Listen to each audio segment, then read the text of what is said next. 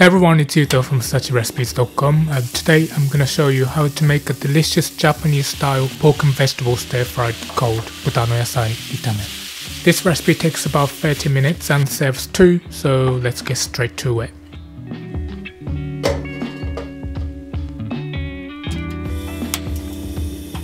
Start by heating a wok on medium, and once it's hot, add a drizzle of oil.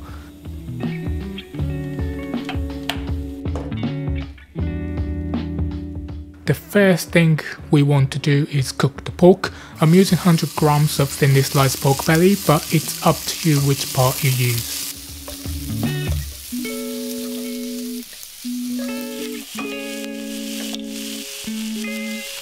I also lightly season it with a pinch of salt and pepper.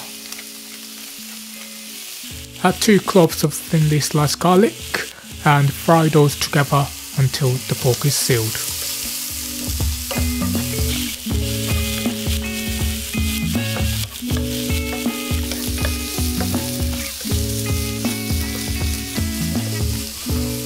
Once it looks like this, we add 50 grams of sliced onion,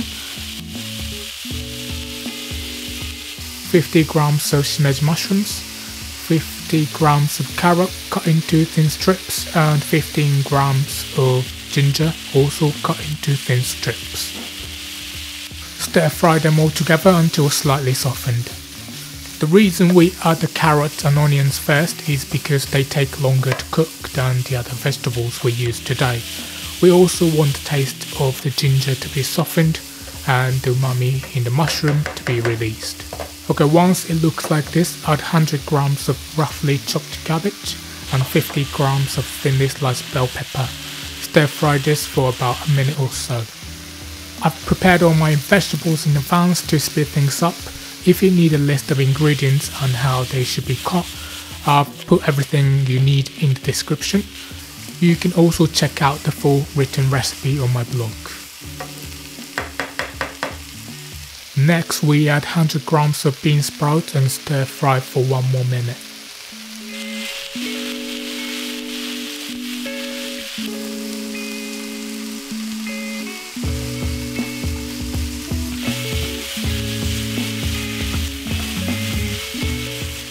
Once it looks like this, you can make the sauce. I'm gonna make it straight in the wok, so first I pour in 100 ml of Chinese chicken soup stock, and then add 1 teaspoon of soy sauce, 2 teaspoons of oyster sauce, half teaspoon of salt, and 2 teaspoons of light brown sugar. Simply mix it around to combine all the flavors. Once it mixed thoroughly, add about 30 grams of Chinese chives and mix again.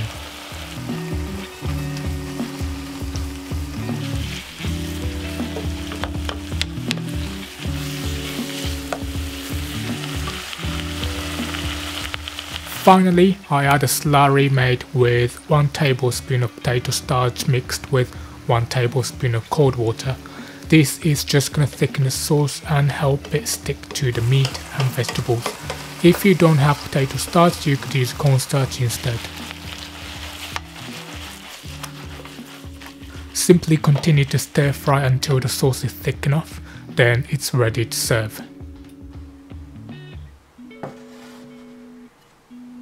For a finishing touch, I add a drizzle of sesame oil, a sprinkle of sesame seeds, and some chili threads.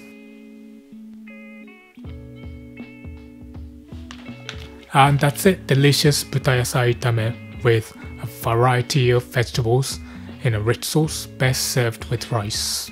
Thanks so much for watching. If you enjoyed this video, feel free to like it, and if you're interested in learning more tasty Japanese recipes, be sure to subscribe to my channel. Hope to join me again in the next video. Thanks again.